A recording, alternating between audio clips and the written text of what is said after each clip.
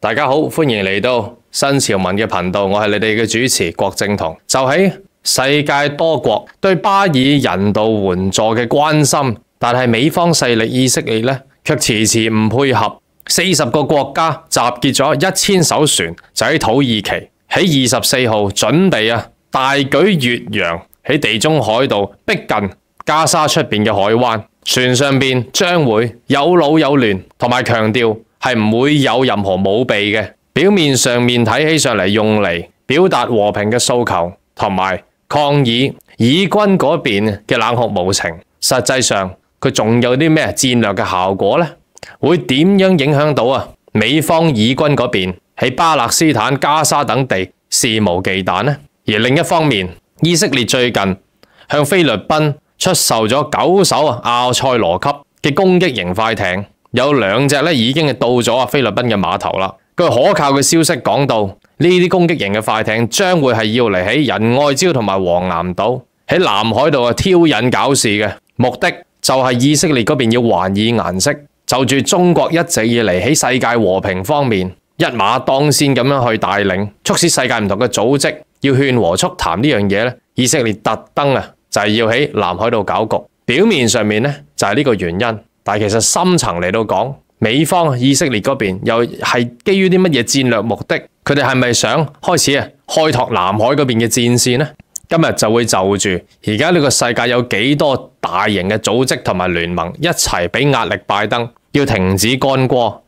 停止干戈咧分2種，停火同埋停戰，2個係唔同嘅程度嚟噶。咁我哋中國同埋和平一方梗係講全面嘅停止干戈啦，但係美方嗰邊係點講呢？個分別喺邊呢？亦都會同大家分析。而另外到最後就會陪同大家一齊去研究下預測未來，可以話俾大家聽。我哋本台嘅立場可以話俾大家聽，就係以色列係一定唔會停手嘅，背後有莫大嘅戰略原因同埋圖謀喺裏邊。今日就會為大家將呢啲陰謀一一嚟到揭破。今日就會為大家講。希望和平止戈嘅力量做緊啲咩嘢？主戰嘅力量想點樣喺南海度開闢另一個戰場？同埋第3，點解以色列點都唔會收手？預測嚟緊以色列甚至美國嘅未來。喺節目開始之前做少少呼籲先。新潮文嚟緊喺2024年1月為期12日嘅天府之國四川之旅就現在正式接受報名啦。有興趣嘅朋友就可以 WhatsApp 過去+85268287447揾潘小姐報名以及係查詢行程嘅。而喺呢條片最後嘅18分鐘，亦都有我親自錄製嘅行程介紹。大家有興趣嘅話，亦都可以翻到去呢條片最尾嘅18分鐘睇埋我親自錄製嘅旅行介紹影片嘅。由於呢個旅程係我格仔親自設計，所以到時我亦都會隨團出發。如果想同我格仔玩盡呢12日嘅話，就立即 WhatsApp 過去+85268287447揾潘小姐報名，或者睇埋我嘅旅行介紹影片之後再報名都仲得嘅。喺呢度期望到時見到大家。事不宜遲，現在為大家報道最新嘅呢個世界局勢。世界局勢我哋就由巴以嗰度講起。全世界40個國家，應該係話其實唔止呢40個國家，全世界都希望巴以嗰邊得以停止紛爭，等到受困難之人能夠得到安身之所，有個和平嘅解決問題方向。但係以色列嗰邊係一定唔會容許呢樣嘢發生嘅，所以今日就會話俾大家聽點解。現在40個國家就集結咗1000架船，總共粗略估計有超過4500人。呢4500人不是別人，不是軍人，不是政客，而係有老有嫩、大大小小嘅平民百姓。呢班都係愛好和平嘅人，佢哋就係集結喺土耳其上1000架船裏邊，希望可以表達一個心願，就係希望事情得以和平解決，同埋表達對以色列嗰邊嘅冷酷無情表示抗議。佢哋將會由土耳其24號將會出發，浩浩蕩蕩咁去到加沙對外嘅海岸上邊。佢哋打出嚟嘅旗號就係聯合國嗰邊已經俾咗規則出嚟，就係要勸和促談，要人道救助，希望呢件事情能夠得以落實。呢班人1000架船亦都會守住聯合國嘅規矩，就係唔帶同任何嘅軍備。佢哋係一個普通人，用普通人嘅身份嚟去到加沙嗰邊，嚟到關注嗰邊嘅情況。嗱，此舉咧就係有幾重嘅戰略意義。第一，現在就係睇你以色列夠唔夠膽對我哋呢班普羅大眾嚟到去喐手，就係用國際嘅壓力嚟到去夾以色列。但係咧背後亦都有好多戰略嘅目的。呢班人去到會唔會全部真真正正都係普通嘅普羅大眾呢？中間會有夾雜咗幾多考察人員同埋特別行動嘅人員喺裏邊，特登就要去到當地嚟到去揭發呢個真相，了解真真正正嘅關切情況嘅戰略情況，同埋攞數據呢。第三，呢扎船去到呢，就一字排開喺個港灣嗰度呢，就會令到以色列嘅航海運輸呢嚟到去受阻攔，影響物資同埋影響戰略嘅調配。而義軍嗰邊係絕對唔可以咧要佢哋走開，係喐都喐唔到，佢哋趕佢哋唔走啊，因為佢哋係和平分子啊嘛。嗱，呢40個國家會有咩人呢？其實喺目前為止，一定我哋已經知道有嘅，一定就係阿拉伯國家一定會去嘅。其次仲有俄羅斯應該亦都有中國人等等。伊斯蘭教嘅國家亦都有，即係例如話非阿拉伯嘅國家嘅伊斯蘭宗教嘅國家，亦都會上船。現在就睇下呢啲船所謂40個國家嘅比率係幾多。我哋知道咧，歐盟亦都有國家，因為歐盟咧其實好多人，西班牙、法國咧，佢哋都係非常非常之愛好和平，佢哋係唔希望見到有戰事嘅紛擾。雖然呢班咧係任性嘅民主主義者，但係咧佢哋咧好在有過分泛濫嘅同理心，佢哋咧係會挺身而出邊個人做啲惡霸行為咧，佢哋係會企出嚟嚟到去挑戰嘅。美國嘅做法將會如何呢？好多國際局勢嘅分析員佢哋都話，美國可能嘅做法呢，就係須知道現在呢係美國要聽以色列嘅帶領，以色列咧闖咗任何禍嘅時候，美國都要幫佢善後，因為美國呢係要聽以色列話嘅。美國可能會喺呢件事上面盡量用逐個擊破嘅方式嚟到去限制今次嘅大行動，例如話了解係邊啲國家嘅人士啦，然之後同當地嘅政府嚟去聯絡希望禁止佢哋上船，限制佢哋嘅行動，或者要佢哋如果你上船做啲咁嘅行為咧，可能背後付出好大嘅代價。呢啲代價咧都係發揮美國嘅影響力喺金融同埋商界或者身份移民政策方面、機會准入方面等等。總之，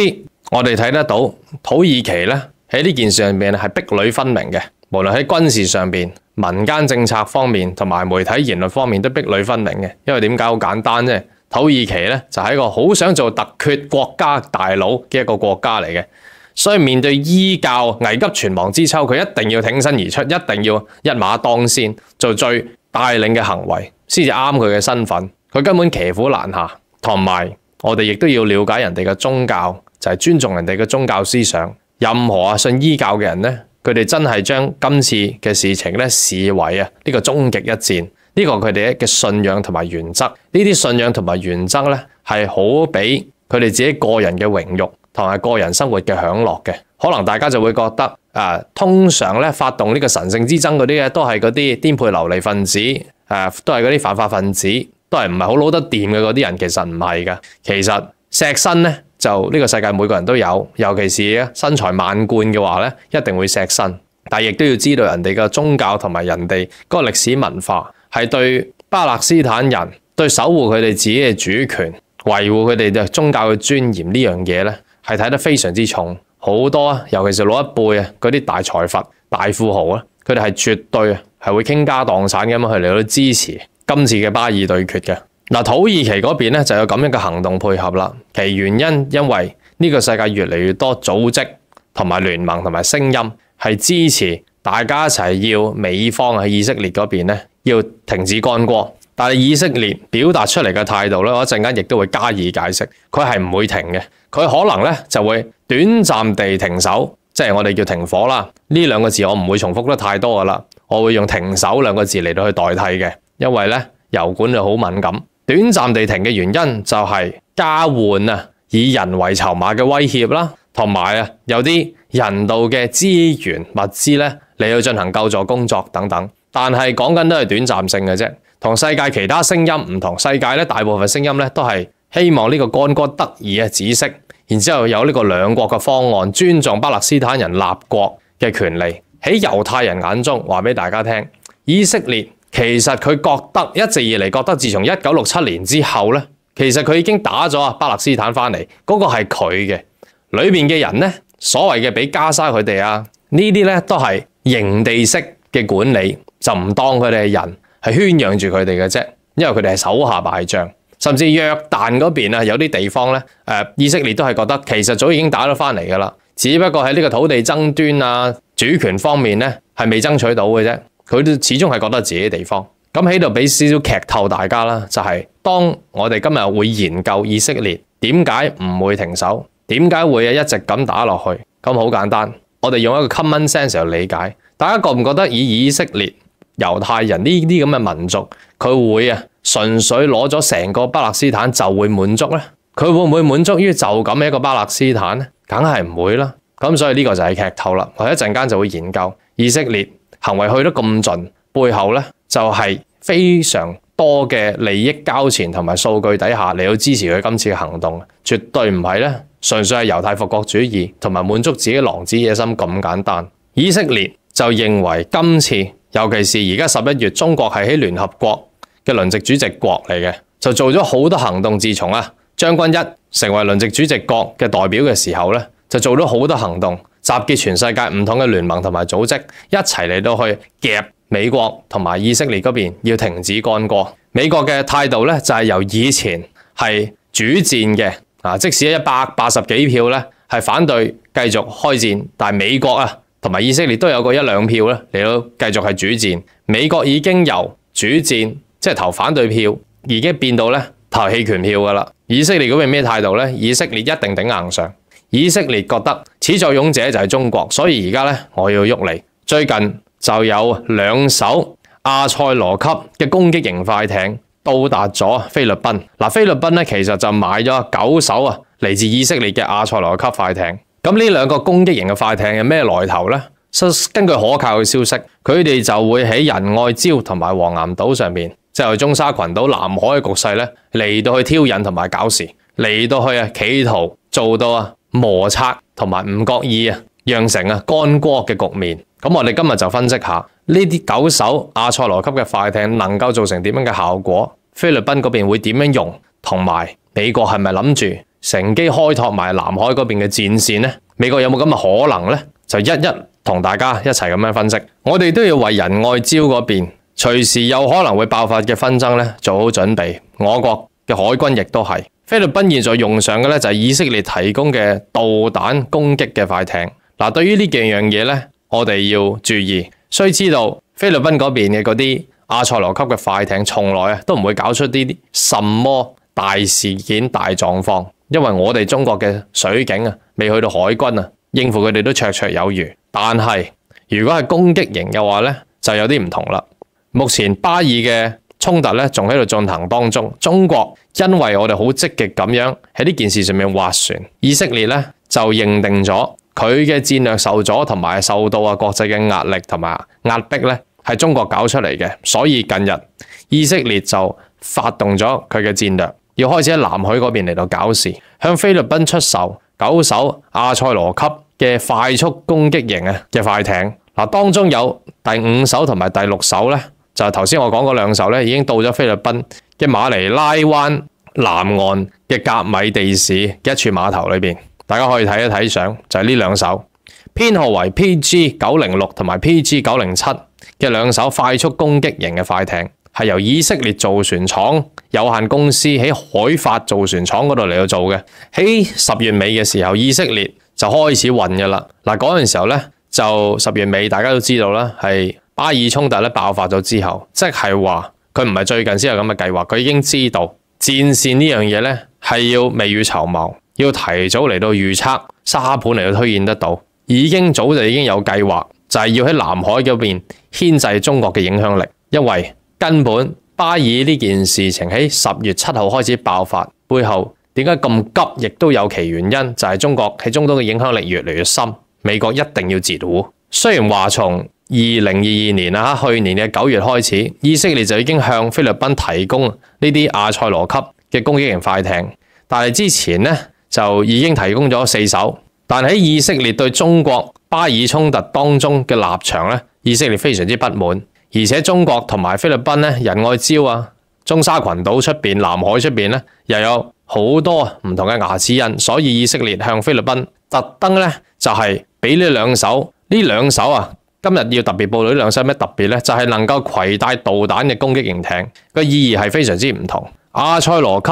攻擊型艇咧係以色列自用嘅翠鳥級導彈艇，上面基礎升級而嚟嘅，最大嘅航速能夠超過40節。菲律賓方面咧訂咗9艘，但係咧呢9艘快艇，阿塞羅級嘅快艇個武備咧係完全都係唔同嘅，有5艘安裝嘅配備係30毫米嘅機炮、颱風遙控武器站，剩低4艘咧就係將會係可以配合可以發射長釘導彈嘅颱風武器站。由於菲律賓嘅攻擊型快艇已經達到6艘，所以今次運嘅呢2艘咧，至少有1艘係可以發射導彈嘅型號。以色列嘅長釘系列嘅導彈，基本上咧就係反坦克嘅導彈。而家咧移植咗喺阿塞羅級嘅攻擊型快艇上面咧，射程可以達到25公里。最新第6代版本嘅射程咧係可以去到31公里嘅，採用嘅係半主動激光、紅外、電視成像3維嘅導引圖、實時加密雙向數據鏈等技術。海上嘅威嚇咧，搞事嘅能力咧係絕對唔可以睇少。根據消息，大家如果仲記得嘅話咧，10月10號咪有喺黃岩島嗰邊菲律賓有啲快艇就衝入去嘅。現在到達菲律賓嘅阿塞羅級快艇咧，就係同之前嗰啲艇唔同嘅地方，就係配備埋導彈嘅攻擊能力。所以如果搞事起上嚟嘅話咧，隨時唔係淨係衝入紅線範圍以嚟，甚至咧就開埋炮、射埋導彈。當然，中國喺仁愛礁地方執行任務、一線任務嘅船咧，就淨係得054A、056A 同埋22導彈艇等各個型號嘅艦艇，但係整體戰力咧就唔係菲律賓嗰啲阿塞羅級嘅攻擊快艇同埋其他嘅軍艦咧可以比嘅。不過咁，如果今次佢啲快艇裝咗長釘導彈嘅話咧，隨時就會用快攻突襲呢啲咁嘅攻勢嚟到喺面對中國嘅海軍上面咧嚟到搞事。嗱，首先如果我哋要咁大 size 嚟到打佢哋嘅快艇，點樣可以以快制快嘅針對性戰略呢？我哋需要應對呢啲搞事快艇，研究一個針對性嘅訓練戰略，形成一套能夠打擊阿塞羅級攻擊艇嘅戰術打法。其次可以咧喺056A 護衛艦同埋美濟礁上面部署直 9D 反艦直升機，直 9D 反艦直升機安裝咗對海上面嘅搜索雷達，機身可以安裝數據鏈同埋雷達警告天線，可以攜帶4枚鷹擊9號反艦導彈。鷹擊9號反艦導彈射程咧就有15公里咁遠，可以喺海面15米嘅高度咧安全發射，打擊1000噸以下嘅艦船，同埋航速38級以上嘅高速導彈，同埋航速38級以上嘅高速導彈艇，係菲律賓阿塞羅級攻擊艇嘅剋星。再者可以部署多幾艘嘅22型導彈艇，22型導彈艇嘅速度咧可以達到50節，高過嗰個阿塞羅級搞事嘅攻擊艇，亦都可以咧攔截到阿塞羅級攻擊艇係有效嘅獵手。所以總括而言，菲律賓如果從以色列嗰邊搞咗啲阿塞羅級嘅搞事攻擊快艇，確實係會喺仁愛礁海域對我哋中國嘅艦船造成一定嘅麻煩。但係喺我哋巨大嘅實力差距面前，我哋同佢哋菲律賓阿塞羅級攻擊型快艇咧，就算做啲乜嘢搞事嘅行為咧，都係雕蟲小技，係麻煩會有，但係咧亦都唔係我哋中國難以應對，亦都係三爬兩撥，只不過用多少力度咧就可以收拾到。對住以色列同埋菲律賓提供嘅快艇向中國找麻煩，我哋唔需要感受到個太過刺激。當然啦，嗰啲崇洋媚外嘅媒體一定講到咧，佢哋幾咁無敵啊，點樣以快打慢啊，就將我哋中國嘅艦艇全部擊落。呢啲都係佢哋純粹自我感覺良好嘅啫，佢哋嘅作用有限，佢哋唔會真係可以喺南海嗰邊對我哋有任何損傷。佢哋只不過咧就係要嚟挑起南海紛爭、打開南海戰局嘅炮灰嚟嘅啫。所以而家我哋要研究嘅咧就係美國有幾大嘅可能咧會開南海嘅戰線。但係咧，我哋而家從呢樣嘢我哋知道，就係啲好戰嘅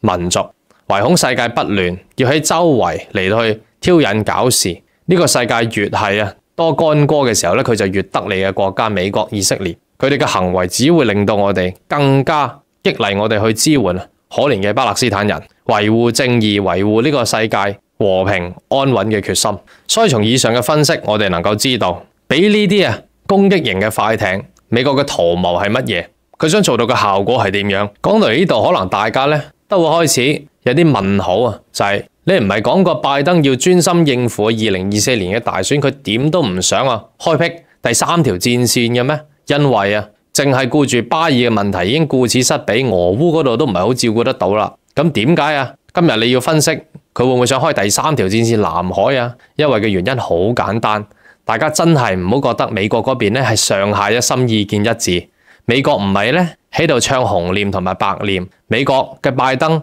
佢並不是想一邊同習主席有習拜再會傾呢個和談協議，另一邊咧就喺度暗地裏搞事陽奉陰違。佢唔係咁，而係美國根本係一個好嚴重嘅內鬥。拜登咧做咁多嘢就係想同中國搞翻好啲溝通橋樑同埋關係，而呢樣嘢亦都成就咗。拜登係唔想再開闢另一條戰場嚟到搞事，因為咁樣影響到佢選情。但係奈何美國話事嗰個根本就唔係拜登，大家都知道美國話事者就係先係一班支持拜登嘅商界，呢班人咧就夾住拜登，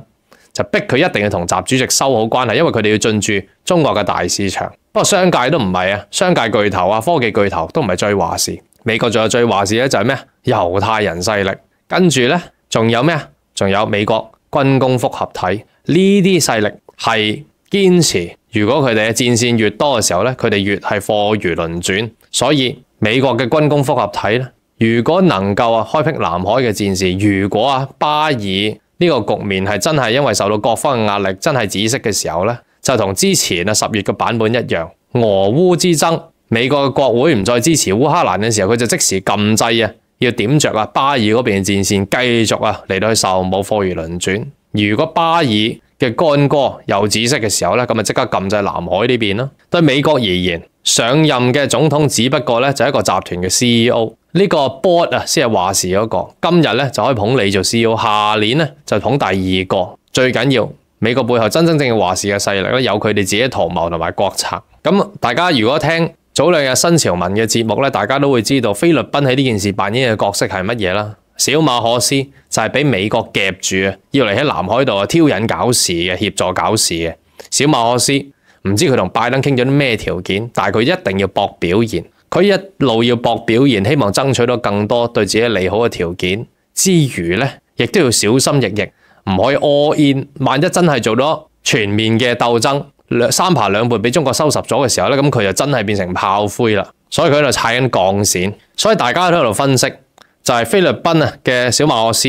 會點樣利用新嚟嘅攻擊型阿塞羅級嘅攻擊型快艇，佢會用到去咩程度？10月10號嗰時候點解咁用？一衝咗中國嘅紅線，甚至同我哋中國嘅海警嚟到對着幹，導致我哋中國現在咧回應菲律賓嗰邊嘅行動咧就已經係對等。既然佢出得軍方嘅艦艇，我哋中國亦都出軍方嘅艦艇嚟到對等應對，開始咧就係強硬咁回應，唔會再忍噶啦。咁即係話下一步，如果菲律賓唔覺意即係開始發炮嘅時候，我哋都會發炮應對，咁就會開始摩擦噶咯，開始挑起戰事噶咯。喺南海一挑起戰事嘅時候，菲律賓完全清楚自己嘅軍力，呢啲咁嘅快艇咧係好似烏蠅咁樣，係好煩大拍兩拍咧，俾少少力，俾少少速度就可以搞得掂。菲律賓咧係喺美國令到幫佢之前佢已經俾人收拾咗。當然我哋中國嘅立場，美國亦都算得好清楚，就係我哋唔希望挑起任何戰事。即係呢個世界好戰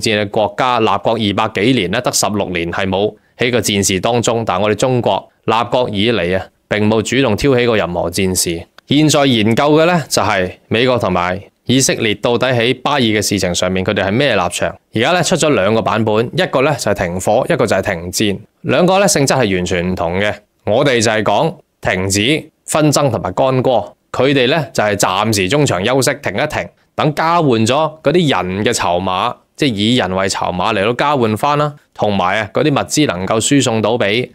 需要嘅人。我而家用停手嚟到代替呢個字。美國以色列嗰邊嘅版本咧停就係停嗰幾日嘅啫，跟住咧隨時啊再繼續開打。現在最新嘅消息咧就係證實咗，由24號開始就有第一批哈馬同埋以色列嗰邊嘅以人為籌碼嘅交換，將會嘅人數涉及400人咁多，同埋亦都會有一啲物資係會俾需要嘅人。但係以色列嗰邊咧強調到一樣嘢，就係到目前為止佢嘅說法都係覺得國際唔應該再擺希望喺加沙嘅走廊上邊，因為嗰邊已經爛晒㗎啦。以色列嘅情報部長亦都透過媒體話俾全世界聽，國際而家應該做嘅咧就係重新安置巴勒斯坦人，就即係達到以色列嘅戰略目的，就係將啲人全部趕晒去約旦或者埃及，清空咗呢個巴勒斯坦地。佢哋需要呢個地方，可能大家諗，其實之前你都係有噶啦，嗰啲人都俾你夾住，佢哋都冇自由同埋無所作為。所以我就話啦，以色列嘅野心根本就唔係淨係一個巴勒斯坦咁簡單，佢目的咧係要做成個中東嘅大佬，重整成個中東嘅秩序，以佢哋為首。點樣可以達到呢樣嘢咧？談何容易啊！咁我喺之後分析以色列點解唔可以停，就會同大家講噶啦。咁美國嗰邊而家講一講先。美國嗰邊係咩立場咧？現在美國受到嘅就係全世界多方嘅壓力。首先就係美國嘅商人啦，美國嘅商界就需要拜登搞好中國嘅關係，等佢哋可以進入中國嘅大市場。嗱，大家記唔記得呢個亞太經合組織嘅商界晚宴，好多人都爭住坐喺習主席嘅台上面嘅。嗱，嗰啲人其實已經紛紛進入緊中國嘅市場噶啦。大家記得喺呢個商界晚宴，例如話喺民間嘅組織、民間嘅商企就有呢個 Mastercard 同埋 Visa 信用卡，而家咧其實已經可以進入大陸嘅市場啦。佢哋同中國嘅呢個支付系統合作，而家咧呢啲咁嘅外卡都可以喺中國嘅境內掛佢哋嘅支付系統，好似佢哋平時啲人咁嚟到電子支付。不過呢啲嘢都係小 case， 最大嘅咧就梗係嗰啲黑石橋水集團喺中國嘅龐大投資啦。因此，如果你有任何戰事同埋南海邊一搞事嘅時候，你影響咗中國對呢個海外合作嘅呢個意欲嘅時候咧，呢班商界一定係唔妥過你拜登嘅。拜登嘅選情咧岌岌可危，但係可能你又會話啦，咁拜登點會開南海嘅戰線嚟到去影響自己選情啊？咪就係因為唔係佢開咯，係軍工集團開噶嘛。你睇下拜登喺呢件事上面幾咁難做。另外就係歐盟嗰邊亦都表達咗佢哋嘅意欲啦。歐盟27個國家嘅外長透過歐盟秘書長表達咗，現在唯一能夠停止干戈，等事情得到圓滿解決嘅結局咧，就係協助巴勒斯坦建國。係巴勒斯坦從來冇建國嘅，加沙嗰啲咁嘅地方咧，嗰啲唔算係一個國家。應該而家講緊嘅咧，係唔係我哋中國所講嘅兩國方案啦？翻去呢個1967嗰個戰事之前嗰個一人一半嘅版本啦。另外11月20號，習主席同埋馬卡龍亦都喺線上通話，就係講到馬卡龍亦都表達咗，如果事情咧再惡化落去，因為法國而家咧都有幫手去送啲救援嘅物資、醫療嗰啲去巴勒斯坦嗰度。馬卡龍亦都說明得好清楚啦，兩國方案就係佢哋支持嘅方案，即係所以咧歐盟嗰邊已經俾咗意欲出嚟。咁金磚國家最近喺11月21號，習近平喺線上開一個巴爾嘅峰會嗱，大家冇聽錯，金磚國家本來係一個金融同埋經濟嘅組織，而家咧就住呢個巴爾局勢開個巴爾峰會嗱，此事非同小可，即係話金磚五國再唔係純粹一個咧做生意嚟搵大錢嘅組織，而家係牽涉埋政治，佢嘅影響力咧喺個世界就越嚟越深噶啦。咁即係話金磚國家影響力越深，美國嘅影響力就會相對越低啦。咁佢梗係驚啦，梗係令到拜登嘅選情岌岌可危啦。呢個峰會就又係講到咩兩國方案勸和促談。另外我哋聯合國嘅代表將軍，須知道今個月11月咧就係我哋中國就係聯合國嘅輪值主席國。由我哋一上任做呢個輪值主席國開始，我哋已經馬不停蹄嘅不停咁嚟到去聯絡啲組織同埋聯盟，嚟到就住呢件事分秒必爭咁樣去爭取巴爾嗰邊能夠救助需要嘅困難之人。關於人道停止干戈同埋協助物資能夠進入呢個加沙嘅地方，將軍咧就喺聯合國頂住呢個以色列嗰邊嘅代表，以色列嗰邊咧對住聯合國秘書長窮追猛打，而我哋將軍咧就直斥其非咁嚟去頂住，策動多次嘅投票，就係希望可以有更多嘅聲音。聯合國通過咗嘅時候，你美國同埋以色列夠膽唔守，咁你真係退會噶咯，咁你就受到全世界圍攻同埋譴責噶咯。美國嘅態度已經由咧反對票主戰，已經而家去到棄權噶啦，而家得個以色列喺度撐住嘅啫。如果以色列唔配合停止干戈同埋呢個人道救援嘅話咧，即係你當然佢亦都唔介意啦，得罪金磚國家組織，得罪呢個阿拉伯國家組織，甚至你得罪埋歐盟，咁你真係與全世界為敵。當然啦，以色列驚唔驚與全世界為敵啊？可能都未必驚嘅喎。咁我一陣間咧喺分析以色列嘅圖謀嗰段咧，就會一一嚟到解釋噶啦。阿拉伯國家唔係淨係咧佢哋先係信伊斯蘭教嘅，係全世界嘅伊斯蘭國家咧，最近亦都有呢個阿拉伯國家外長同埋伊斯蘭國家嘅外長一齊去到同阿王毅嚟到開會。佢哋呢班人咧就係成立咁嘅聯盟同埋咁嘅代表團，就係為咗喺全世界唔同嘅地方不停咁嚟到去找尋更加有力嘅勢力嚟到去幫手嚟到勸和促談。而家今時今日呢個世界能夠頂得住美國嘅咧，就只有中國，所以佢哋第一站都係嚟中國呢度。相信佢哋第二站會去邊度咧？有啲人分析就有可能去俄羅斯嗰度。無論係歐盟、阿拉伯同埋伊斯蘭嘅組織，佢哋全部係希望咧就係全面停止干戈，跟住兩國方案就同現在美方以色列嗰邊嘅做法係唔同。佢哋咧就係要暫時停手啫，停幾日咁多，跟住隨時咧就再開波。而以色列嗰邊亦都係面不紅氣不喘，係會直接表達佢哋嘅意願，就係話你哋呢班阿拉伯國家同埋伊斯蘭國家去到北京同埋開會咧，講還講你唔好講停手而家唔係時候即係話對以色列嚟講咧，唔係時候停，係要繼續打落去，講得好清楚噶啦。以色列嘅情報部門嘅外長亦都同國際講，唔好諗住救佢哋啦，安置佢哋好過啦。即係話巴勒斯坦成個咧就俾咗以色列，佢哋態度好明確，佢哋都直接表達出嚟。美國嘅軍方點樣諗住開闢南海嗰邊嘅戰線？為嘅係咩呢？當然好簡單，呢個世界越多戰士呢，美國軍方嗰邊呢就繼續貨如輪轉，呢樣嘢就肯定。大家可能會覺得啦，就當拜老頭唔係軍方嗰邊嘅立場，因為佢民主黨，但係特朗普共和黨都講過，話特朗普話：如果我上任嘅話，我一個電話，巴爾嗰邊即刻停啦咁樣。呢番說話係假話嚟嘅。話俾大家聽，而家美國最主戰嗰派咧就係共和黨，尤其是特朗普嗰邊嗰啲粉絲，係覺得咧以色列一定要打落去，然之後咧要攞晒成個巴勒斯坦。最主戰就係佢哋嗰班人，呢個世界最主戰就係特朗普嘅嗰班人。所以特朗普上任，佢係唔會一個電話咧嚟到喝停巴爾嗰邊。佢如果上任嘅話咧，就係能夠令到呢個戰事得以延續落去。即係話我哋而家就喺度諗緊啦。到底美國係邊個話事？猶太人有幾惡？所以而家咧就一齊去研究下，到底喺美國軍工複合體同埋猶太人勢力係惡到啲咩程度？嗱，我哋可以咁樣嚟到預測，若然因為國內大量嘅反戰聲音，而拜登無力勸咗以色列，即係喺人民眼中啦，無力勸咗以色列嚟到去停止佢嘅冷酷無情行為，咁拜登就會落台。而如果嚟緊真係特朗普喺2024年嚟到去勝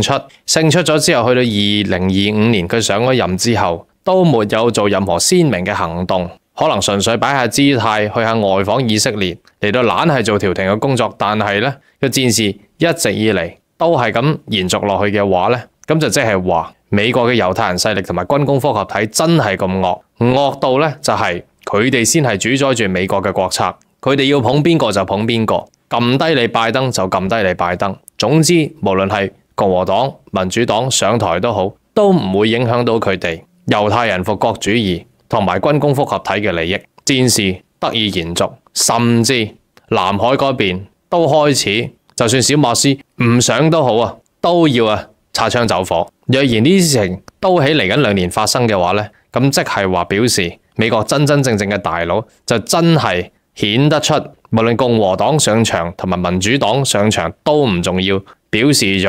全表示咗美國最後最大嘅大佬就係軍工複合體同埋猶太人勢力。而如果猶太人復國主義係真係繼續咁打落去嘅時候，完全係唔理國際嘅聲音，甚至歐盟、金磚國家、阿拉伯國家對佢嘅制裁咧，佢都視若無睹嘅時候咧，咁即係表示咗美國都要聽命於以色列，聯合國嘅說話都可以唔聽。咁我哋如果呢啲事情都一一發生嘅話咧，咁即係表示我哋就將會清清楚楚睇到底美國背後話事嘅係邊班人啦。咁我哋就一齊研究下咯。美國背後嘅勢力呢班大佬係揸住啲咩利益咧？除咗軍工之外，當然仲有傳統嘅石油舊能源所以特朗普先至咁反對新能源，同埋先至咁反對嗰啲電動車啫嘛。之所以係咁，所以阿根廷特朗普呢個米利選咗出嚟，佢講到明自己師承特朗普，特朗普亦都馬上嚟到去打電話祝賀。呢啲都係舊能源一派。現在就話俾大家聽，點解喺10月7號會爆發咁樣嘅戰事？以色列背後有啲咩圖謀？美國背後有咩圖謀？係根據點樣嘅一個大戰略而開始進行？而除咗佢哋自己所相信嘅教派啦，就係要復國啦，全世界所有猶太人嘅願景啦，呢啲比較理想主義嘅嘢之外咧，喺實際上政策同埋利益上邊咧，今次嘅巴以之戰趕走晒啲巴勒斯坦人，佢哋要全面接管巴勒斯坦，係一場點樣嘅佈局？嗱，話說再講多次，呢個戰事爆發第一輪嘅攻擊，大家就表面上睇到係哈馬斯嗰邊射咗5000個火箭過去以色列嗰度啊嘛。呢啲火箭一過去嘅時候咧，就克服咗嗰個鐵穹防空能力，但係以色列中咗招之後咧，佢哋嘅國防係20幾分鐘之後先開始有反應嘅。我哋到今時今日，我哋唔需要再講呢個係哈馬神聖鬥士嘅自發行動，我哋唔使咁講噶啦。呢個咧，想話俾大家聽，喺好多伊斯蘭嘅組織裏邊，喺嗰啲刺激組織咧，美國都有佢自己嘅人，美國都有內鬼嘅。總之呢個戰事得以爆發，一定有以色列自己主導嘅成分。就喺10月7號之前，喺幾個禮拜，內塔尼亞胡就喺聯合國嗰度開咗個會。但呢個會咧好出名嘅，因為內塔尼亞胡咧就好中意攞住張卡紙加埋啲 marker 烏哩馬查呢樣嘢咧，係佢一個標記嚟嘅。咁佢呢個會咧，佢亦都做一樣嘢，喺9月喺聯合國佢提出一個 proposal。呢個 proposal 咧就係中東嘅 NWO 中東重構中東新秩序。呢個咧就係佢提出嘅重構中東新秩序。佢就拎住個地圖出嚟，然之後揾個紅色 marker 咧就畫咗一條橫線，查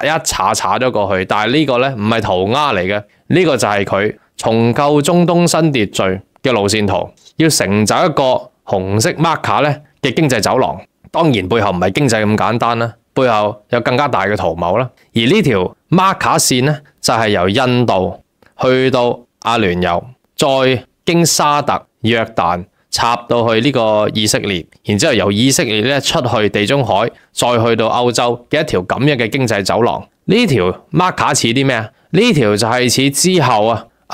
拜登喺印度同埋印度總理莫迪嗰陣時候咧，就講嗰條咩香料之路咧係不謀而合，基本上係一模一樣，係同一樣嘢嚟嘅。所以美方同埋以色列咧就係喺度打龍通，一齊要透過呢條咁嘅經濟走廊，呢條線就係要嚟重構中東秩序。而當然重構中東秩序就梗係唔係個個都有份話事啦，就係要以色列為首咁話事啦。所以以色列話俾大家聽，大家開始聽呢一段新聞嘅時候，呢段分析咧就係要有個 common sense。呢個 common sense 就係以色列係狼子野心，佢係唔會滿足於淨係得到一個巴勒斯坦。巴勒斯坦佢已經打咗翻嚟噶啦，佢覺得佢而家要咧係成個中東呢條咁嘅經濟走廊咧，可以一石幾鳥達到幾個目的。第一就係要阻截我哋中國嘅海上絲綢之路。啱啱咧呢條紅色線一查落去咧，就截斷咗我哋嘅海上絲綢之路嘅嗰條路線。因為中國嘅一帶一路咧就係一個壯舉，西方世界非常非常知道就係絲綢之路呢樣嘢就係喺呢個文明人類文明裏邊有舉足輕重嘅地位。就由古時古時嘅絲綢之路，由西安去到和田，去到喀什、烏茲別克、巴格達，即係伊拉克嗰邊，跟住去到敘利亞、大馬士革，再去到土耳其。呢個陸上絲綢之路係人類文明嘅一個標記壯舉。而中國嚟緊即係已經係不斷咁發生緊噶啦，就係中東嗰邊嘅影響力越嚟越深，調停咗以巴多年嚟嘅夙願。跟住中國嘅影響力再伸到去敘利亞，伸到去敘利亞就非同小可啦，即係講緊中國嘅影響力就已經由巴基斯坦、伊朗去到沙特，然之後再去到敘利亞，即係出到地中海噶咯。敘利亞如果開放佢嘅拉塔基亞港口同埋中國全面合作嘅話，咁中國就係如入無人之境。此事非同小可，因為敘利亞出邊嗰個盆地個海口係呢個以色列嗰邊志在必得嘅，因為嗰邊有龐大嘅資源利益。此事就係關係到石油同埋天然氣之爭。一直以嚟，好多人就問啦，點解要協助猶太復國主義喺巴勒斯坦嗰度，係都要將佢插喺嗰度？身邊全部都係阿拉伯伊斯蘭教嘅人，要由嗰度嚟到發起。嗱，原因就有好多，但係去到今時今日咧，以色列要喺嗰度復國咧，就已經制定咗一個目標非常之清晰嘅戰略，就係因為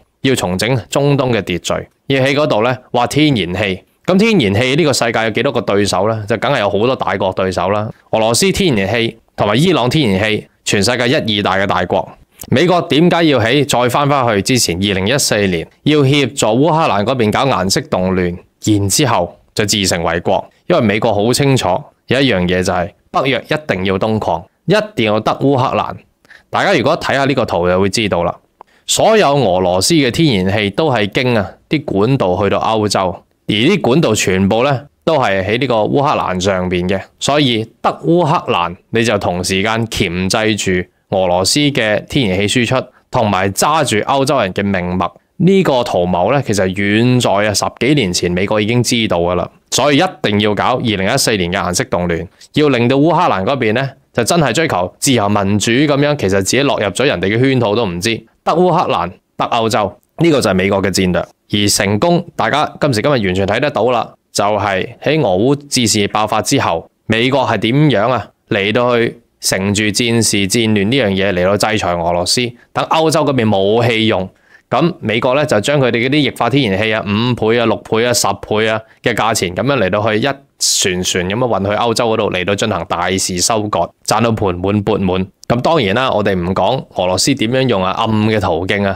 亦都繼續咁賣天然氣俾歐洲，呢啲我哋唔講啦。但係起碼喺市場份額上面，美國達到佢嘅戰略目的。美國係揸住歐洲嗰邊，尤其是入到冬天，而家又冬天啦，係更加需要依賴外來嘅天然氣嘅。因此就有北約東擴呢個戰略。所以即使喺俄羅烏仔戰事爆發之前拜魯頭已經多番咁強調，一定要毀咗北溪嘅1、2號呢樣嘢係唔可以存在嘅，甚至美國嗰邊成日都有政客咁嚟到強調啦，歐洲咧就唔可以太依賴俄羅斯嘅天然氣咯。講到出口啦，其實可以考慮下北美嘅天然氣咁樣啦。呢啲言論咧，全部都喺俄羅烏仔戰事爆發之前嘅。其實美國早就已經咁嘅圖謀。跟住面對第二大天然氣大國又點樣伊朗，大家記得就係伊朗核協議啦。核協議就係2015年至2016年嗰陣時候，咁大家好開心。咁伊朗咧就控制佢嘅核使用，咁咧就唔會受到制裁。唔會受到制裁嘅時候，伊朗咧就可以繼續咁將佢嘅油氣資源嚟到賣出去。但係此時馬上咧就受到一個總統，點解換嗰個總統特朗普2016年上台，2017年單方面廢咗呢個所謂嘅伊朗核協議，然之後單方面制裁伊朗，就截斷咗伊朗咧賣天然氣俾其他國家。咁即係咧。呢兩個對手俄羅斯同埋伊朗嘅天然氣，本來就喺美國計算裏邊，美國咧點都要剪除呢個心腹大患。而第三，咁呢樣嘢關以色列咩事啊？關事。以色列對出咧就有一個叫做黎凡特嘅盆地。黎凡特盆地尤其是上邊有個叫尼維坦嘅島。根據2010年地質學家嘅勘探咧，發覺下邊有大量嘅呢個天然氣資源，儲存量非常之高，但係能夠接觸到。即係2010年嗰個地質學家咧，喺嗰個以色列對出嗰個地中海嗰個黎凡特盆地，邊個可以接觸到呢個地中海嘅地方咧？就有幾個國家。第一就係敘利亞，敘利亞出邊嗰個拉塔基亞嘅港口就可以接觸到呢個地方。第二就係黎巴嫩，黎巴嫩出邊咧就係個貝魯特港口就可以接觸到呢個盆地。第三邊個地方以色列嘅自己海法海口。呢個口岸係可以接觸到個地方。第四仲有咩加沙出邊嗰個海港，所以點都唔可以俾加沙啲人咧，係啊，你有個海港啊，但係你捉魚都唔得，一定要夾住佢哋。咁2010年知道有咁嘅消息嘅時候啦，咁你話而家先講，咁啊做咗啲乜嘢？佢做咗好多嘢。所以2010年當知道下邊有金掘嘅時候，以色列馬上啊同美國一齊動心思，佢哋馬上想制定一個咧政策出嚟。呢個政策就係如何能夠獨佔呢個咁嘅天然氣嘅大倉庫，而佢嘅戰略咧就喺2010年開始嚟到制定。2010年大家知唔知發生咩事？大家一定記得，就係敘利亞嗰邊嘅冷酷無情嘅對待，同埋嗰邊嘅流離失所。本來咧美國咧就馬上同敘利亞嗰邊嚟到去講數，就係你嘅港口出邊嘅敘利亞要同佢哋合作，有好多 offer。但係咧，敘利亞唔知咩原因啊可能佢哋知道美國佬信唔過啦，一拒絕。你拒絕又點啊？得拒絕咪喐你咯，就發動咗敘利亞之爭，令到嗰邊大量流離失所嘅人，然之後美軍大量咁咧嚟到佔據，而家佔咗1/3嘅呢個敘利亞嘅地方，而佔敘利亞嘅地方嗰1/3咧，大部分都係油田地方嚟嘅，即係話你一係就合作，合作咧就係做美國嘅盟友，一係就做我嘅敵人。不過咁，基辛格都講過啦。做美國嘅敵人都好過做美國嘅盟友，因為做美國嘅盟友咧就最危險，做敵人咧可能都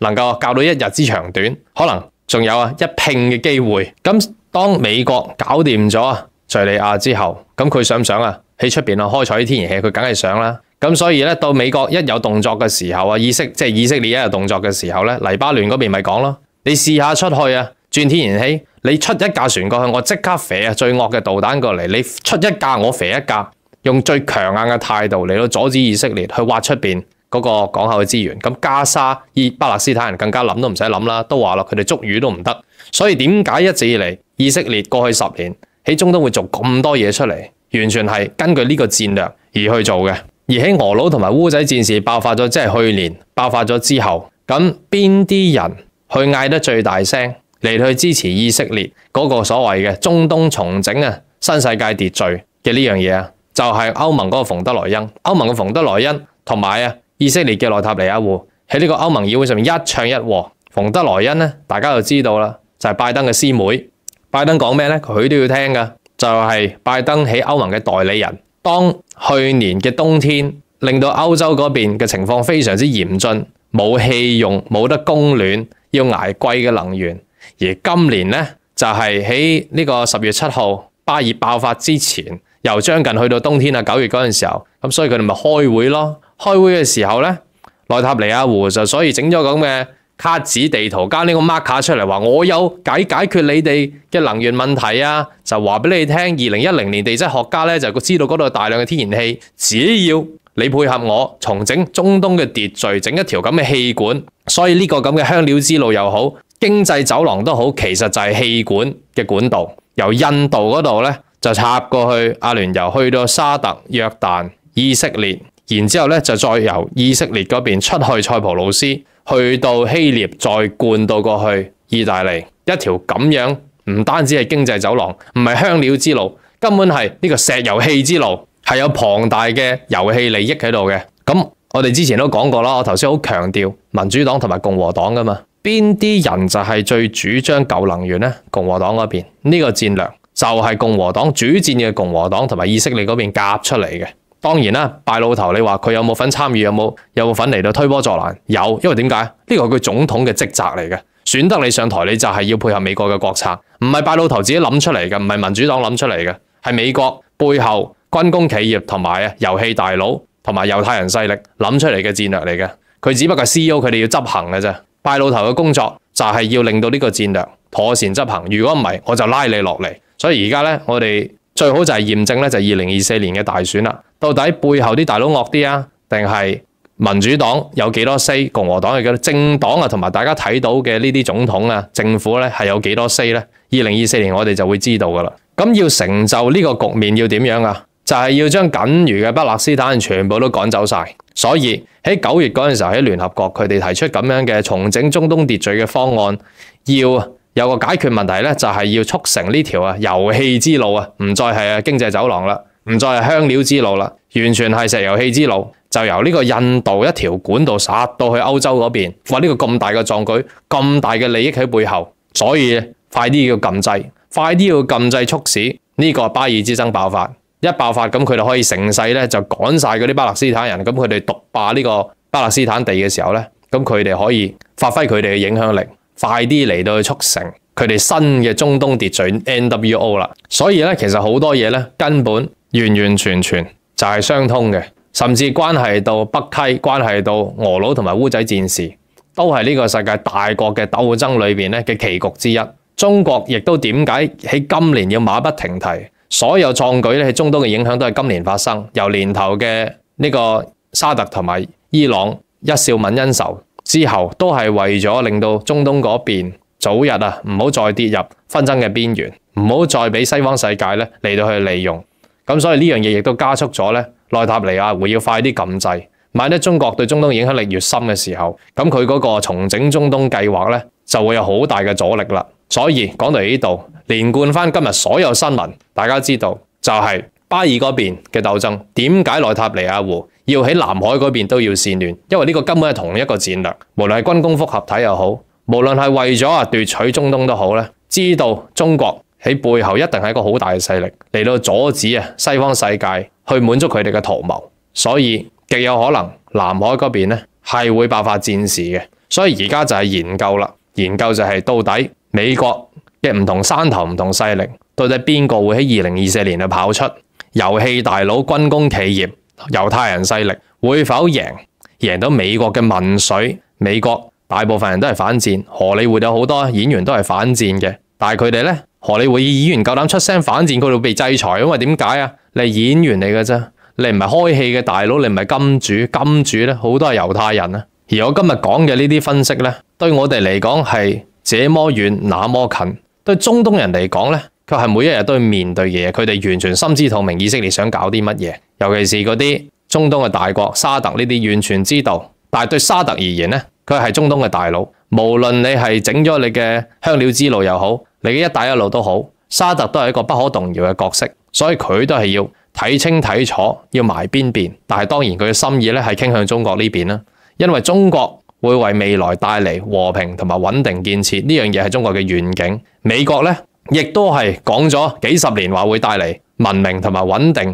呢啲願景，但係咧幾十年嘅時間證明，幾十年嘅例子證明咧，完全係唔係咁嘅一回事，只會越嚟越亂嘅啫。所以佢嘅希望咧都係傾向於中國呢邊。嚟緊世界局勢會越嚟越刺激，而家咧終於燒到去南海呢邊啦。而家就係睇下小馬可斯俾美國係夾到咩程度，甚至將呢個菲律賓推去戰事嘅邊緣咧，都要滿足美國擦槍走火喺南海搞事嘅呢個戰略。嚟緊嘅世界局勢咧就自有分曉。不過我哋身為中國人咧，我哋可以唔使擔心，因為我哋中國嘅軍力咧就係我哋沿海無敵，出去對其他國家進行軍侵呢樣嘢我哋唔會做，亦都唔需要考慮咧我哋軍力能唔能夠成就呢樣嘢。但係起碼咧我哋絕對有足夠嘅自保能力。餘下落嚟咧，我哋會見到咧會更多嘅南海搞事分子，例如話剛剛尹錫悅咧，明明南海唔關佢事，佢都出聲，就俾我哋中國嘅外交部叫佢唔好趁熱鬧，唔好去度搭爹。澳洲嗰邊阿爾巴尼斯係希望同中國咧打好貿易嘅關係，嚟到去貿易互補合作，但係澳洲嘅軍方同埋情報部咧就係跟美國嘅，所以大家亦都會喺未來嘅新聞見到澳洲會越嚟越多動作，就係同阿爾巴尼斯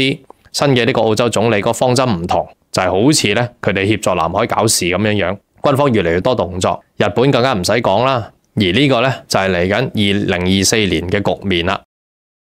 喺節目結束之前，就由我格仔親自介紹一下今次最新推出為期12天嘅天府之國行程究竟係點樣先㗎啦。有興趣嘅朋友就可以 WhatsApp 過去+85268287447揾潘小姐報名，以及係查詢價錢同埋領取行程資料嘅。整個行程都係由到我格仔親自設計，並非一般坊間嘅旅行團係揾到相關嘅行程嘅。並且今次天府之國之旅嘅行程，格仔咧亦都會隨團出發，陪大家玩盡12日嘅。出發日期就由嚟緊2024年1月嘅21日至到2月1號嘅，為期12日。首先第一日嘅旅程，我哋就會去到由香港機場出發，直飛到去成都嗰邊嘅。飛機航程大概係2個半鐘頭就到噶啦。之後喺稍作休息瞓過一晚以後我哋就會進入到第二日嘅行程。第二日嘅行程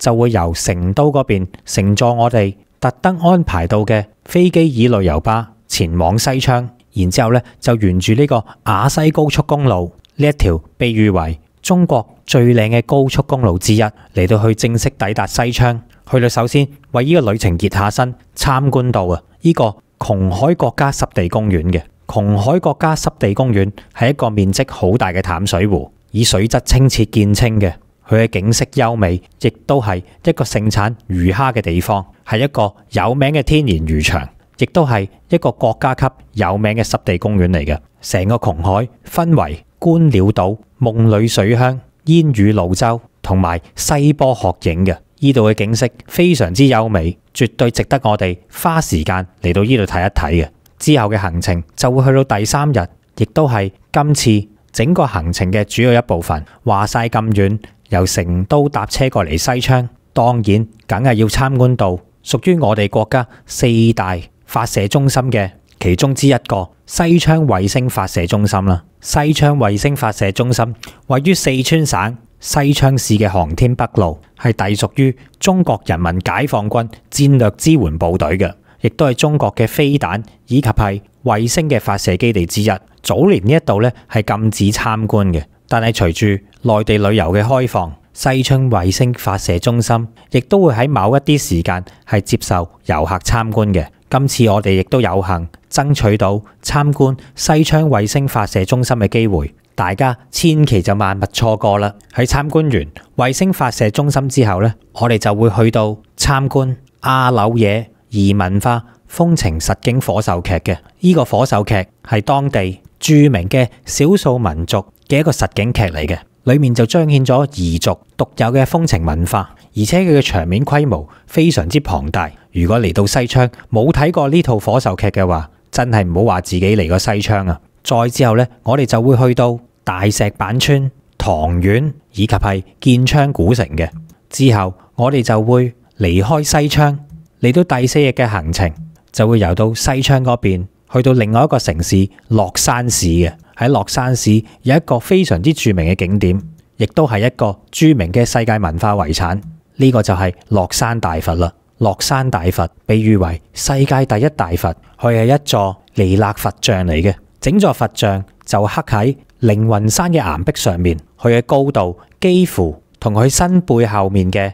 嗰一座山係一樣咁高嘅，而且腳踏住江水，睇起上嚟十分之雄偉。喺呢度呢，我哋亦都會嚟到包船，從另一個角度去到確保可以睇得晒整座大佛。之後我哋就會從樂山大佛去到峨眉山嘅附近嘅，然之後就進入到第五日嘅行程。嚟到峨眉山，當然我哋就要上到峨眉山嘅金頂啦。喺呢一度呢，我哋仲特登重金咁安排到乘坐獨立嘅環保車，直達纜車站，然之後呢再可以乘搭埋纜車，直接往返到峨眉山嘅金頂嘅。以往嚟講，要去到峨眉山嘅金頂需要一定嘅體力，但係現在我哋就可以免除呢個煩惱，摁腳咁樣啊，就能夠可以去到峨眉山金頂噶啦。然後呢，我哋就會進入到第六日嘅行程，第一站就會嚟到呢個成都博物館。成都博物館就係1984年正式開放嘅，而喺2009年，成都博物館嘅新館呢亦都開始修建，並且喺2016年6月就嚟到正式開放嘅。呢度嘅館藏非常之豐富，亦都係國家嘅一級博物館嚟嘅。代表嘅藏品就有石犀牛、京粵松七人像以及係漢代嘅石碑嘅。由於館藏實在太多，多到講都講唔晒。正所謂要了解一個地方嘅來由，去到當地嘅博物館去了解就係最好嘅第一步。當大家進入到博物館之後，就會了解到點解四川係會叫做天府之國。喺天府之國呢個名詞背後，包含住整個中國由戰國時期去到魏蜀吳三國鼎立嘅時期之間嘅歷史嘅。之後呢，我哋就會去到位於四川博物館附近嘅武后祠。武后祠呢個祠佢相當之特別，佢係唯一中國君臣合一，亦即係君臣合祠嘅祠廟嚟嘅。再講一次，亦即係君臣合祭嘅祠廟嚟嘅，由武后祠、漢超列廟以及係衛陵所組成嘅。武后祠始建於公元223年，初時係漢超列帝劉備嘅一個陵寢嚟嘅，後到尾就一齊拼入埋三國時期蜀國嘅丞相諸葛亮嚟到一齊供奉。再之後我哋就會去到浣花溪公園嘅呢度，以杜甫草堂嘅歷史以及係文化為背景嘅，再運用埋現代嘅園林同埋建築設計嘅前園理論，結合古典園林同埋現代建築藝術所結合而成嘅城市公園嚟嘅。呢度山水交融、自然雅致嘅景觀以及嘅建築，凸顯咗現代川西文化嘅敦厚嘅歷史底蘊，係一座將自然景觀、城市景觀完美融合嘅成都市入面最大嘅開放式森林公園嚟㗎，亦都完美咁演繹咗詩人杜甫嘅詩意韻味嘅。再之後呢，我哋就會去到錦里古街，以及係再欣賞埋當地嘅四川變臉表演嘅。之後呢，我哋就會去到第7日，另一個旅程嘅重頭戲，近年都非常之著名嘅三星堆啦。三星堆位於四川省廣漢市嘅城西三星堆鎮嘅，佢係屬於青銅時代嘅文化遺址嚟嘅。但係佢最特別之處就在於喺三星堆裏面揾到嘅嗰啲文物，除咗有3000幾年嘅歷史之外啊，亦都同期我哋中原文化所揾到嘅文物嘅嗰個造型相比上嚟呢，係非常之唔同樣嘅，而且設計同埋風格都係完全唔同。究竟解釋咗啲乜嘢呢？好多人都會有唔同嘅遐想，認為到三星堆會唔會係外星文明而嚟嘅呢？又或者三星堆係咪屬於一啲外來嘅民族，或者係一啲其餘嘅古文明呢？尤其係三星堆所揾到嘅文物，佢嘅做工以及係工藝都比同一時期商朝所揾到嘅青銅器物件係更加鬼斧神工，所以就為到三星堆更加添上一層神秘感啦。喺呢度，我相信大家係親眼睇到三星堆文物嘅時間，一定能夠揾到屬於自己嘅答案。再之後呢，我哋就會去到北川嘅地震遺址，同樣都係我哋今次旅程嘅其中一個焦點嚟嘅。北川地震遺址就係汶川大地震之後嘅災區所保留落嚟嘅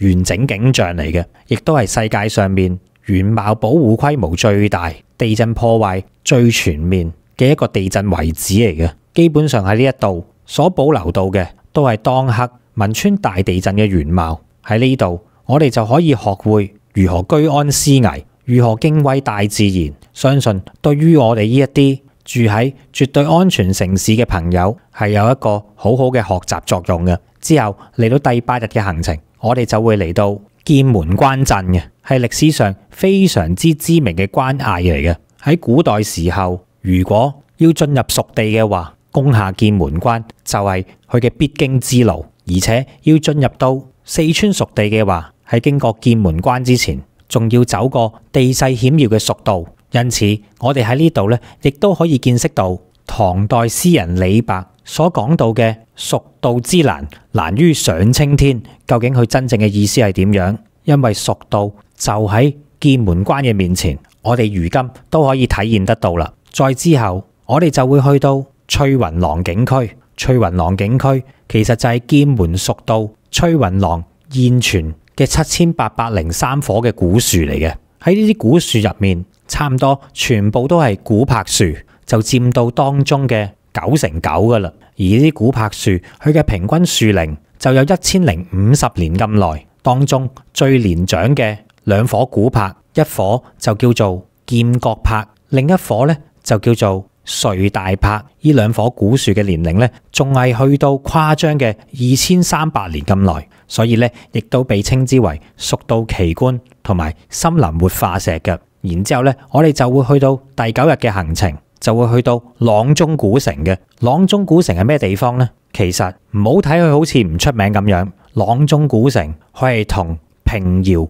麗江、攝縣並稱為中國嘅4大古城嚟嘅，亦都素有天下第一江山之稱。阆中古城佢嘅建築風格係完全體現到我哋中國古代嘅居住風水觀，棋盤式嘅古城格局融合到南北風格於一體嘅，亦都係中國古代建成選址天人合一呢個標準嘅最完美嘅一個典範嚟嘅。喺朗中古城就有張飛廟、永安寺、五龍廟、滕王閣、觀音寺、巴巴寺以及係大佛寺，仲有川北道貢院等，總共8個全國重點文物嘅保護單位嚟嘅。咁所以我哋點能夠錯過呢笪地方呢？之後呢，我哋就會去到第10天嘅行程，嚟到由成都航空工業花咗歷時2年所興建到嘅首座園林式嘅戰鬥機博物館嘅。呢個同樣都係行程嘅重點。當然我係一名軍迷嚟噶嘛，梗係中意參觀呢一笪地方啦。喺呢一度就陳列咗9款唔同嘅戰鬥機嘅，佢哋分別就有殲5型嘅戰鬥機、殲7型嘅戰鬥機，出口到去巴基斯坦嘅梟龍戰鬥機，以及係作為我哋中國空軍現役3劍俠之中嘅其中2款殲10嘅戰鬥機，以及係殲20嘅戰鬥機嘅。而當中仲有另外2款系列嘅無人機，分別就有翼龍系列嘅無人機同埋天賜系列嘅無人機，總共3架。嗱，當中我哋要注意到啦，喺呢度所擺放到嘅殲20戰鬥機呢，佢係呢度嘅亮點之一嚟嘅。原因就係想當年喺2007年殲20研究立項論證嘅時間啊，就整咗一架全尺寸嘅金屬樣機嘅。而呢一架最早嘅殲20概念機，其實就係放喺呢個園林博物館裏面嘅嗰一架殲20啦。因此佢係十分之具有重要嘅歷史文物價值嘅。再之後咧，就會去到成都近郊嘅一個大熊貓樂園，呢個咧亦都係行程嘅重頭戲之一嚟嘅，就係參觀到呢一個中華嘅大熊貓院啦。中華大熊貓院亦都係我格仔特登選址嚟到去參觀大熊貓嘅地方。原因就係除咗四川係大熊貓嘅出生地，係大熊貓嘅發源地之外我哋亦都做足功課，知道四川參觀大熊貓嘅地方係有好多嘅，但係點樣為之揀一個好嘅呢？喺我嘅標準嚟講，當然好嘅熊貓參觀地方就一定要人比較少，最好咧就係熊貓多過人。如果唔係去錯地方嘅話，就反而係參觀人多過熊貓啦。所以我哋嚟到中華大熊貓院就啱晒啦，因為喺呢一度咧人比較少，熊貓比較多，咁樣大家就可以毫無障礙睇清楚呢度活潑可愛嘅熊貓，仲可以作出近距離嘅接觸。呢一種感覺係喺其他嘅動物園唔能夠感受得到嘅。再之後呢，我哋就會參觀到我哋中國人古代嘅智慧結晶都江堰千年水利工程啦。喺古代憑住有限嘅人力以及係建造技術，究竟我哋點樣利用到我哋嘅智慧嚟到治理岷江嘅水患呢？嗱，唔講唔知，都江堰水利工程其實距離現今已經超過2270年嘅歷史噶啦。但係即使時至今日過咗2000幾年啦，都江堰水利工程依然繼續運作當中，係繼續令到四川嘅人民受惠嘅。如果冇咗都江堰嘅話，其實都好難有天府之國依達咁富庶嘅千里平原。所以嚟到呢度，我哋一定要好好咁去睇下屬於我哋中國古代人嘅智慧究竟有幾咁厲害。之後呢，我哋亦都會去到都江堰嘅仰天窩熊貓自拍廣場，睇到佢嘅造型都覺得非常之得意。然之後呢，亦都會去到都江堰西街，以及係成都嘅春熙路步行街。春熙路步行街係成都最繁華嘅商業街嚟嘅，就由春熙東路、春熙西路、春熙南路以及係春熙北路4條嘅步行街組成。當然近嚟都非常之熱爆嘅太古里，亦都係出名多靚仔靚女網紅經過嘅地方嚟嘅。然之後我哋亦都會去到另一個古色古香嘅網紅打卡點，成都嘅闊窄巷子。喺呢度咧，記住去到影多啲相，因為咧效果非常之出眾噶。再之後就嚟到第12日嘅行程，我哋喺臨上飛機之前就會嚟到去見識一下四川獨有嘅茶文化。因此咧，我哋就會嚟到著名嘅觀音閣老茶館。呢個老茶館咧已經有上百年嘅歷史啦。佢嘅建築就係典型嘅川西地區清雅房嘅建築嚟嘅。由於佢嘅年代遠久，所以都幾有嗰股滄桑感㗎。呢個茶館無論從佢嘅建築、陳設，仲有茶客，都透露出濃濃嘅歷史感嘅，亦都係最具四川文化嘅特色。然之後，我哋就會搭專車前往成都天府機場，直飛到香港，就嚟到結束今次為期12日嘅旅程㗎喇。喺呢度順帶一提，今次呢一個12天嘅天府之國旅程，格仔係會隨團出發嘅，因為話晒呢個行程都係我設計㗎嘛。而且我哋喺全程所安排到嘅旅遊巴呢，都係俗稱2+1座位嘅飛機椅旅遊巴嚟嘅。佢嘅座位非常之闊，係我哋特登預訂，唔係一般出邊嘅旅行社可以坐得到嘅。再嚟，我哋仲會為每一位團友特別加送到每人一張夠晒呢12日旅程所用到嘅一張數據漫遊電話卡嘅。呢張數據漫遊電話卡係可以直接連通香港，所以即使身處國內都可以暢通咁使用到類似 WhatsApp 啊、睇 YouTube 啊，或者去登入翻你哋香港嘅電郵嘅。咁當然啦，你亦都可以攞呢張數據卡嚟到去油管嗰度睇我哋新潮文嘅節目嘅。總之就係暢通無阻。最後一點就係我哋今次所安排到嘅呢個行程，都知道大家嘅性格噶啦，都係想舒舒服服、他他條條，所以我哋呢個行程所設計到嘅行路位呢，就唔係太多嘅啫，基本上都係點對點，唔需要行得多嘅。喺呢一度我就再重複多一次報名以及係查詢行程價錢嘅聯絡方法，就係 WhatsApp +85268287447去到揾潘小姐去索取資料以及係報名嘅。再講一次係 WhatsApp +85268287447聯絡呢個 WhatsApp， 到時希望見到你同我玩盡呢12日。咁今日嘅節目時間嚟到呢度，喺節目結束之前，請大家關注訂閱新潮文嘅頻道，新潮文2.0頻道，留言同埋將我哋頻道廣傳開去，仲有我哋嘅 Facebook 專頁。咁今日節目時間嚟到呢度，多謝。